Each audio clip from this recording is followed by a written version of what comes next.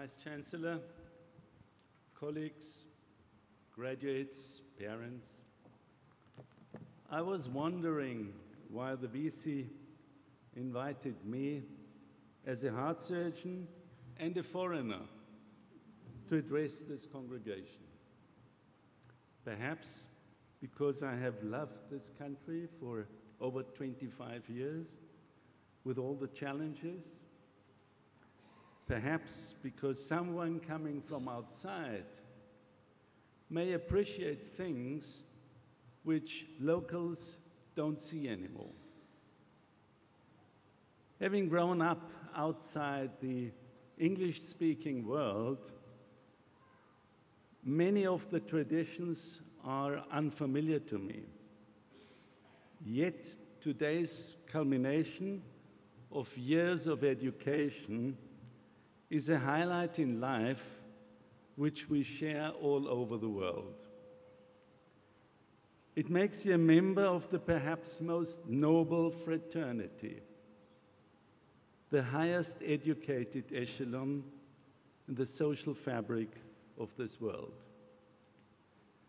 As you are aware, it comes with privileges and responsibilities. One of the privileges is that higher education gives us the tools to be curious with purpose. Let me elaborate on that. The wonderful curiosity of a child, with all its questions for the parents, often got gradually lost by the enormous pressure the years of education have put on you since starting primary school. Now society needs you to go out and ask questions again, often uncomfortable questions. Higher education also means that you have learned to formulate the questions, the right questions, and to ask where do they fit into what society needs.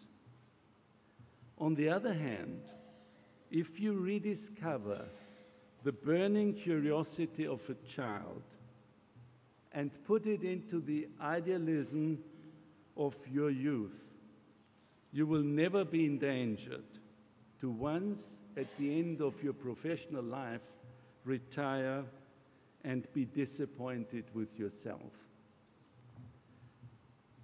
Higher education, of course, also prepares you for leadership, but leadership doesn't mean managing. Again, it obliged you to ongoing curiosity again, exploring the uncharted, finding creative solutions, be it as a lawyer, improving justice, or being as a medical doctor, improving access to medicine.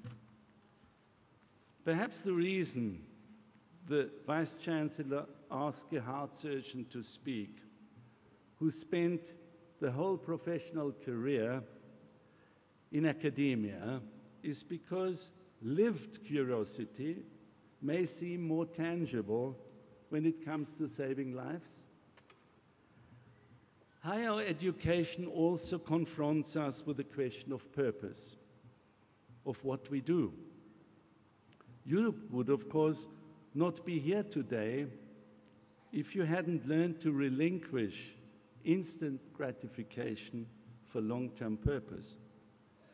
And all the sacrifices of yourself and your families are testimony to this.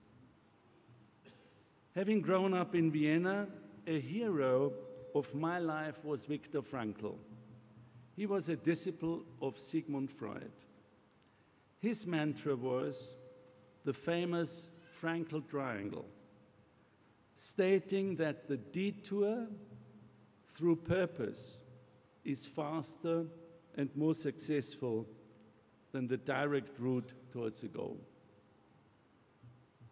But today is not a day for preaching virtues to you.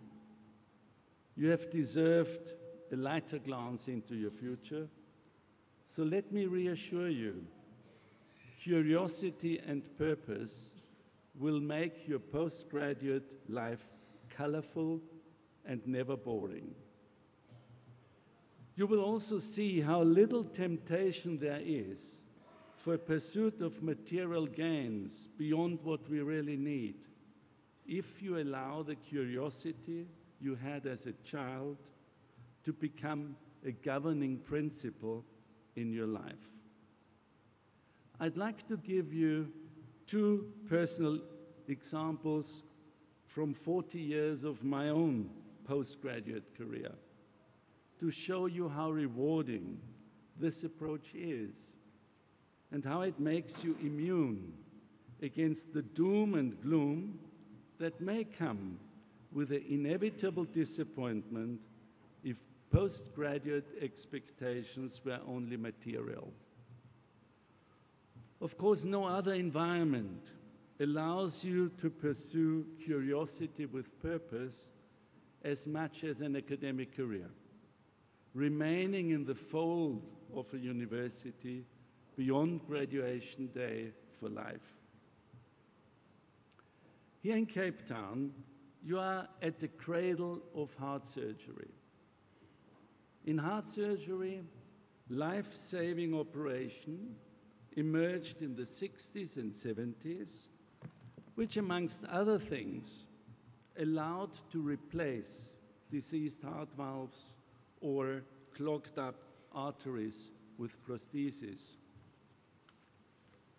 These non-living replacement parts often failed because nothing can replace the sophisticated function of our living organs.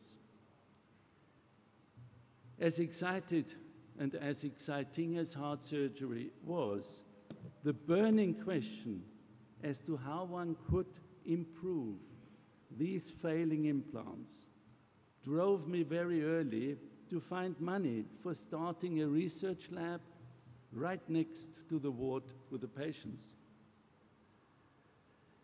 And we found the money, and we pioneered something, as you heard, which is called today tissue engineering, practically regrowing new arteries, new heart valves from the patient's own tissue.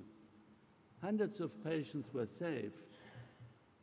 But what I want to share with you is that the world looked at us and the excitement we felt for the fruits of our curiosity by far outweighed the fact that materially, had we gone into private practice, we could all have earned 10 times more. My second example for walking the path of curiosity is from South Africa. When I took up the famous Chris Barnard chair here in Cape Town, our team realized, and I must say we as surgeons were slower. There are pioneers of medicine in this room who have known that much longer than us. But we realized that the forgotten heart disease of rheumatic heart disease is crippling a continent at the scale of HIV without the world noticing. Hundreds of thousands of patients die each year because they have no access to the life-saving heart surgery. Our enthusiasm to find a solution convinced other South Africans to fund our search for a heart valve for Africa that does not need open heart surgery. In 2 months from now, the first patient will receive such a valve after exciting 10 years of development. These are just two examples for the fulfillment a postgraduate life can give you if you use the tools you received during your education to revive the curiosity you had as a child and combine it with the purpose of our responsibility towards society. You are the leaders of tomorrow. Challenging circumstances can only break your spirit if you stop asking questions and if you stop believing that you can come up with creative answers and change the world, even in small increments which one single life allows. With this encouragement, I congratulate you to the biggest achievement so far in your life, but celebrate it in the knowledge that it doesn't only give you an open door to good jobs, but it also gave you the tools to maintain joy and purpose in your lives. Thank you very much.